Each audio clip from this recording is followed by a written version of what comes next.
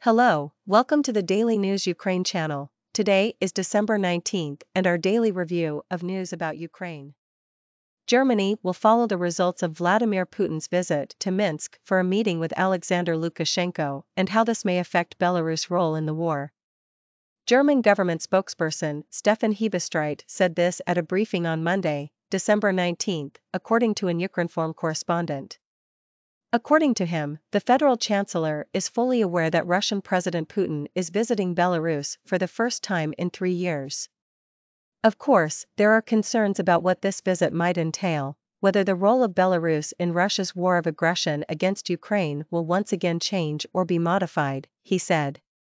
At the moment, everyone sees that Belarus is at least providing assistance to the Russian military, in particular by providing its airspace and ground bases, Hebestreit said. Of course, Belarusian aid to the Russian army may increase, he said, but urged to wait for the results and not draw any conclusions in advance. He also recalled that Chancellor Olaf Scholz in his recent interview spoke not only about differences of opinion with Russia over the past 10 months, but also about global differences on fundamental issues. Germany now strongly supports Ukraine and demands that Russia withdraw its troops and return to a just peace. Putin is visiting Belarus on December 19 for talks with Lukashenko. Since the beginning of the Russian war, the two dictators have met several times, but their meetings took place either on Russian territory or during regional forums. Putin postponed the beginning of an all-out invasion of Ukraine 3 times, with the attack last postponed in mid-February. That's according to Vadim Skibitsky, a representative of the main intelligence directorate of the Ukrainian Defense Ministry, reads a statement posted on the agency's website, Ukrinform reports. Russian President Vladimir Putin consulted for a long time with the chief of the General Staff of the Russian Federation, Valery Gerasimov, and the Minister of Defense of the aggressor country, Sergei Shoigu, before the invasion and postponed the offensive 3 times. According to our information, the offensive was last postponed in mid-February. The FSB pushed Gerasimov to invade. The Russians were sure that they had conducted sufficient preparation, because they had invested huge resources in it, Skibitsky said. At the same time, the General Staff of the Russian Federation seriously miscalculated the assessment of the situation, since the Russian military units were provided with food, ammunition, and fuel for only 3 days. In addition, Ukrainian intelligence received a lot of information from local residents who reported on how many occupiers stay in each settlement and in which building they are. Ukraine has received 105 pieces of energy equipment worth more than $100,000 free of charge from the United States Agency for International Development, USAID. According to Ukrinform, Ukraine's national energy company Ukrenergo said this in a post on Facebook. New equipment worth a total of over $100,000 from our American partners from USAID is already being prepared for installation at a substation damaged by Russian shelling. These are devices that help manage technological processes and monitor the key technological parameters of the substation, detect problems in the equipment in time and prevent accidents. Some 105 pieces of such equipment were provided free of charge to Ukrenergo by our partners from the USAID Energy Security Project, the Post said. According to the report, the equipment was manufactured specifically for the needs of Ukrenergo by the leading U.S. firm SEL, Schweitzer Engineering Laboratories, in the shortest possible time. This and other key replaced equipment will make it possible to restore the operation of the substation and the stability of the energy supply in the region, which is currently suffering from a shortage of power, the transmission of which is complicated due to damage to key generation and transmission facilities, Ukrenergo added. 2 aviation squadrons of the Ukrainian State Border Guard Service have received Rosenbauer Panther airport fire trucks from the Federal Agency for Technical Relief of the German Interior Ministry. That's according to the State Border Guard Service, Ukrinform reports. Humanitarian aid to aviators was provided to strengthen departmental fire protection as part of the agency's cooperation with the State Border Guard Service. According to the report, the transfer of 2 pieces of modern special equipment took place at a Ukrainian-Polish border checkpoint. A representative of the agency who carried out the transfer of humanitarian aid said that today the Rosenbauer Panther is one of the most efficient fire engines in the world, and the specifications of these vehicles make them the most modern example of firefighting equipment. On the night of December 18 to 19, Russia attacked Ukraine with 34 Shahed Kamikaze drones from a new Iran batch of 250 UAVs. Ukrainian President Volodymyr Zelensky said this in an online address to the participants in a meeting of the leaders of the UK Joint Expeditionary Force, JEF, Ukrinform reports. Ukraine was again attacked by Iranian drones last night. 34 Shaheds. I say both the number and the name, and quite specifically. These are Shaheds from a new batch that Russia received from Iran. 250 pieces, that's how many Shaheds have now been received by the terrorist state, he said. Zelensky said Russian missiles and Iranian drones were being constantly used for strikes, primarily against Ukrainian energy infrastructure. According to him, only one recent massive attack on Ukraine affected more than 20 million Ukrainians, leaving cities with a population of more than 1 million and most of the Ukrainian regions without electricity.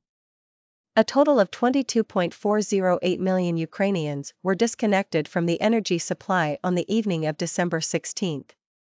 The supply of water and heating to more than 10 million people was halted, he added. On the night of December 19, Russia carried out another massive attack using kamikaze drones. The Ukrainian Air Force shot down 30 out of 35 drones. On the night of December 19, a Shahed kamikaze drone was spotted flying over the South Ukraine nuclear power plant. December 19, at 0:46, a Shahed kamikaze drone was spotted flying over the territory of the South Ukraine NPP in the vicinity of the nuclear facility, Ukraine's national nuclear energy generating company Energoatom posted on Telegram. Energoatom emphasized that this is an absolutely unacceptable violation of nuclear and radiation safety. We address the IAEA and the entire global nuclear community, informing about the flight of a combat drone over the nuclear plant site. We ask you once again to prevent nuclear facilities from being exposed to the risk of Russian army attacks, posing a threat to the nuclear and radiation safety of Ukraine and the world, the company said. As reported, on the night of December 19, Russia launched another massive attack with the use of kamikaze drones. The Air Force of the Armed Forces of Ukraine shot down 30 Shahed UAVs out of 35 launched. Over the past 2 days, 7 ships loaded with 182,000 tons of Ukrainian agricultural products left the seaports of Odesa region. Grain Initiative. Over the past 2 days, 7 ships loaded with 182,000 tons of agricultural products bound for Africa, Asia, and Europe left the ports of Odesa region, the press service of the Ministry of Infrastructure of Ukraine posted on Facebook. In particular, tankers Bosphorus Asia and Princess Manisa bulk carriers will deliver 51,000 tons of corn to Tunisia and Libya. As of December 19, 24 ships are being processed in the ports of Odesa region. A total of 973,000 tons of Ukrainian agricultural products are loaded onto them. 5 ships are moving along the grain corridor to be loaded with 104,400 tons of agricultural products. Since August 1, 565 ships have left the ports of Odesa region, carrying 14.2 million tons of Ukrainian foodstuffs to the countries of Asia, Europe, and Africa. As reported, in Istanbul on November 17, Ukraine, the UN, and Turkey agreed to extend the initiative for the safe transportation of agricultural products across the Black Sea for another 120 days. The initiative began working on July 22, and the first ship with Ukrainian foodstuffs within its framework left the port of Odesa on August 1. The invaders forced the owners of resorts in the temporarily occupied Crimea to accommodate soldiers arriving from Russia.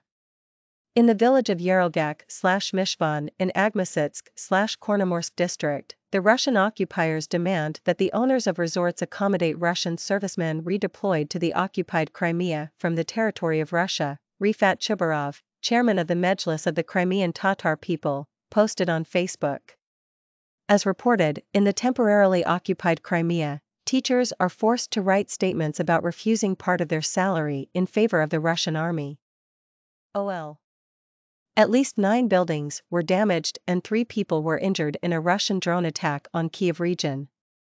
We already have 3 casualties and at least 9 damaged houses in Kyiv region as a result of today's massive attack launched by invaders, Kyiv region police chief Andriy Nebitov posted on Telegram. Script async src equals https://telegram.org/js/telegram widget.js 21 data telegram post equals Andriy_Nebitov/905 data width equals 100% script. The police discovered and examined the wreckage of 3 drones shot down by the air defense forces in 2 districts of the region. Law enforcement officers continue to record the consequences of the attack. I call on citizens to immediately take shelter when an air raid siren sounds. Your health and life depend on it, Nebitov emphasized. Read also, Air Defense Forces down 18 out of 23 enemy drones in Kyiv as reported. Kamikaze drones launched by the Russians on the night of December 19 damaged infrastructure facilities and private houses in Kyiv region. OL. In Kherson, a man was killed during a Russian attack this morning, December 19. Yesterday, December 18, a local resident was killed in the shelling of a settlement in Berislav district. A pre-trial investigation was launched within criminal proceedings over the violation of the laws and customs of war. On December 18, a local resident was killed in the shelling of a settlement in Berislav district. On the morning of December 19, a man was killed in the center of Kherson city, the Kherson Regional Prosecutor's Office posted on Telegram. Script async src equals https://telegram.org/js/telegram widget.js 21 data telegram post equals fogovua/1284 data width equals 100% script. According to the investigation data, Kherson city and its suburbs, as well as Berislav district, remain under massive Russian fire. It is noted that 5 civilians were hospitalized in less than 2 days. The enemy damaged residential buildings, administrative buildings, vehicles, and critical infrastructure facilities. According to preliminary data, the enemy attacked the territories with MLRS and S-300 missiles. As reported, the Russian military shelled the territory of Kherson region 69 times over the past day. OL.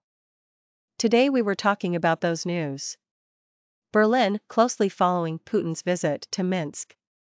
Putin postponed date for full-scale invasion of Ukraine 3 times. Intelligence. Ukraine gets over $100,000 worth of energy equipment from USAID. Ukrainian border guards get 2 airport fire trucks from German Interior Ministry. Russia last night attacked Ukraine with Shahed drones from new Iran batch. Zelensky. Kamikaze drone spotted flying over South Ukraine NPP, Energoatom. 7 ships with agricultural products have left ports of Odesa region in 2 days. Owners of Crimean resorts forced to accommodate Russian soldiers. 3 people injured in Russian drone attack on Kyiv region. Man killed in morning attack on Kherson.